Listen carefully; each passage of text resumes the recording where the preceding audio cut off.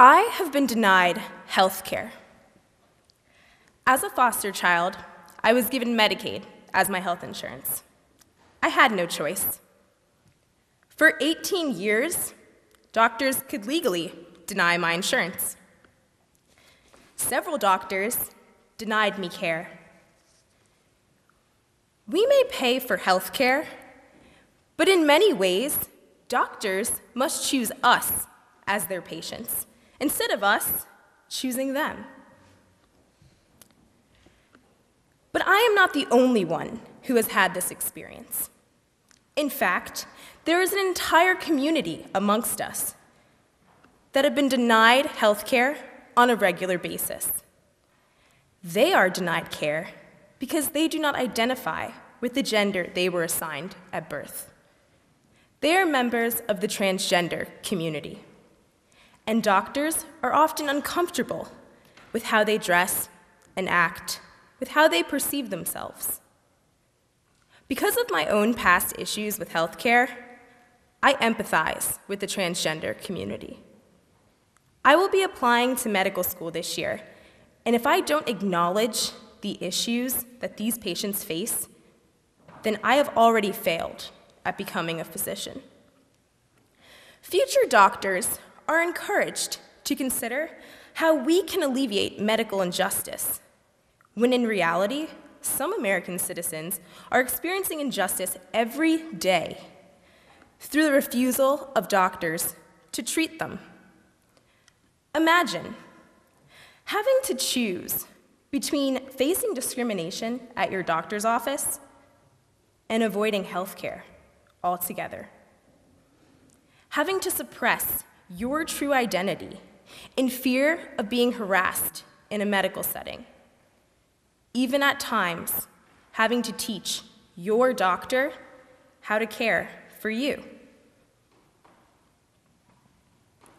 This is a reality of many patients. In America, there are many communities that are medically underserved. Some on the premise of race, others based on socioeconomic status. Yet the transgender community is the only underserved community that hasn't received mass amounts of attention, aid, and support. Most health insurance companies exclude gender identity-related care and services. And not all states have laws that protect transgender people from discrimination.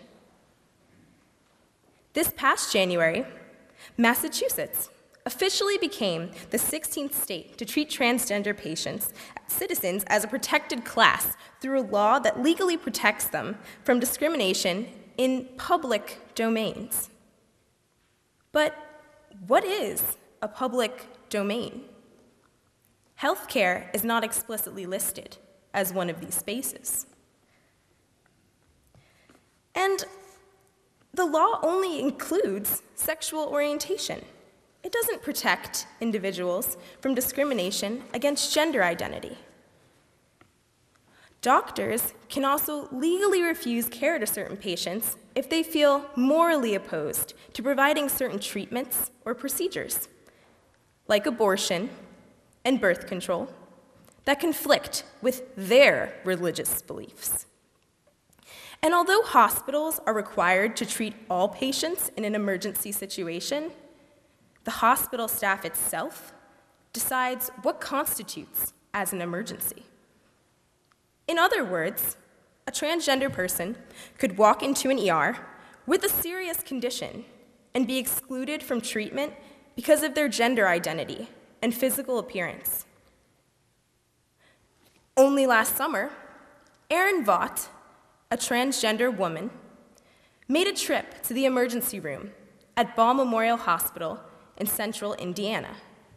She came in coughing up blood and was expecting treatment for a lung condition. When Vaught signed into the ER with her wife and son, she was entered into the hospital computer system as a male. When she pointed out that she had a female ID, people working at the hospital snickered at her instead of changing her gender in the computer system. Once in the exam room, the nurse referred to Vought as a he/she, an it, and a transvestite, after she had clearly stated how she wanted to be addressed. After a 2-hour wait, a doctor told Vought that she couldn't treat her because of her transgender condition. Vaught's actual condition was unrelated to her gender, and the doctor was acting unprofessionally, in fact, inhumanely, in denying her treatment. Aren't hospitals supposed to care for all patients? I guess not in Indiana. In fact, not in many states. In Dallas, Texas, a transgender woman who was anemic and needed blood transfusions was told insurance wouldn't cover the treatments because she had transsexual blood. Transsexual blood. Not type A, B, O negative, but TS. That ought to be making headlines soon. Another transgender woman in Minnesota was playing for a women's softball team. She broke her arm during the game. She went to the hospital, x-rays were taken, she got her arm set. Then the insurance company turned around and denied the claim. They said if she weren't transsexual, she wouldn't have been out there playing for a women's team. And then she wouldn't have broken her arm. Really? Well, I'm surprised an insurance company can guarantee that the same injury wouldn't happen if she identified as a male and played on a baseball team. The discrimination only worsens when transgender men and women need to receive routine sex-specific care. After legally transitioning from a male to female identity, transgender women qualify for regular mammograms, but not for prostate exams, which they also still need. Similarly, transgender men need pap smears and breast examinations, but their insurance will only cover care specific to their male identity, regardless of the fact that they still have female sex organs. Many transgender people have to choose whether or not they want coverage for the female aspects of their bodies or the male aspects of their bodies. How can anybody be expected to make that kind of decision? Robert Eads, a transgender man who developed ovarian cancer, was denied treatment by over 20 doctors who did not approve of him because his female genitalia did not match his male identity. So much time elapsed that he eventually died, untreated, at the age of 52. For cases such as Robert's, many doctors have become the problem in patient care, when they should clearly be part of the solution. An unfortunate reality is that some doctors do not treat all patients with the same level of respect and sensitivity. Hillary Clinton recently spoke about international lesbian, gay, bisexual, and transgender rights at the Geneva Convention this past December.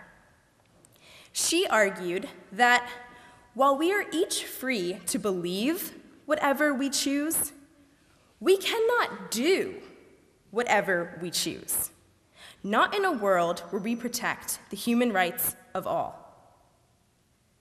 In medical practice, it seems practical to separate personal beliefs and prejudices from the actual job of helping others. The Hippocratic Oath reads, "I will remember that there is an art to medicine as well as a science, and that warmth, sympathy, and understanding may outweigh the surgeon's knife or the chemist's drug. But there is no warmth and sympathy where there are deaths of transgender patients." The oath continues on to say above all, I must not play at God. Depending on one's beliefs, God may judge all of us for various things one day. So it doesn't seem necessary for doctors' offices to serve as a purgatory where some patients are seen and others are not. In denying certain patients health care, many doctors are playing a godlike role in which they are deciding who will be healthy and who will not. I find it appalling that, on average, only 5 hours of 4 required years of medical school are devoted to teaching future doctors how to care for the specific needs of the LGBT community. In fact, 33% of medical schools in the United States do not teach any content that is specific to transgender care. This is a clear flaw of the current medical education system. When a majority of medical schools spend minimal time training their students in the treatment of LGBT patients, the healthcare for an entire group of people is devalued. Most schools only offer exposure to LGBT clinical sites as an extracurricular assignment, which seems to undermine the importance of transgender patient care. Exposure to such patients is optional. And once medical students become doctors, this translates into treating transgender people as optional.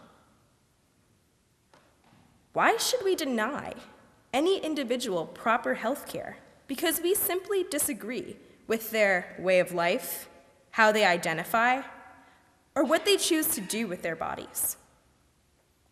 This is part of everyone's individual journey to self-discovery. When I accessed the First Congregational Church's website, I noticed the phrase, "Wherever you are on life's journey, you are welcome here." That is the motto that doctors' offices should abide by. The cardinal ethical rule of medicine is to first, do no harm. Well, isn't harm exactly what's being done to the transgender community? To end this discrimination, we must hold doctors accountable. But even more importantly, we must hold ourselves accountable. I am not a member of the LGBT community. I do not identify as being transgender.